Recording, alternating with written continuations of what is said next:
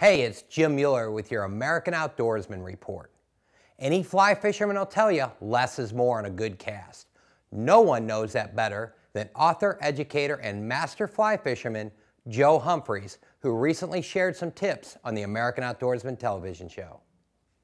One of the things I like to do, I like to have people drop down on their knee like this, and they'll put their elbow, force their elbow on their knee.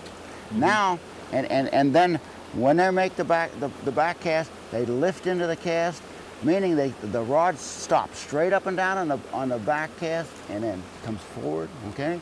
And wow. With a little tap here and a little tap there, and the tap is up on the back cast from your thumb to your elbow. It's one piece, and you take it right up into the cast. Okay?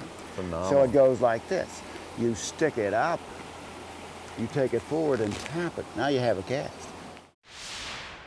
Now that looks like a tip worth trying, especially if you don't want to look like my buddy, Pro Bowler Jared Allen, who we recently took to Montana on a fly fishing adventure. You've never done this, have you? Not one time in my life have I held a fly rod in my hand.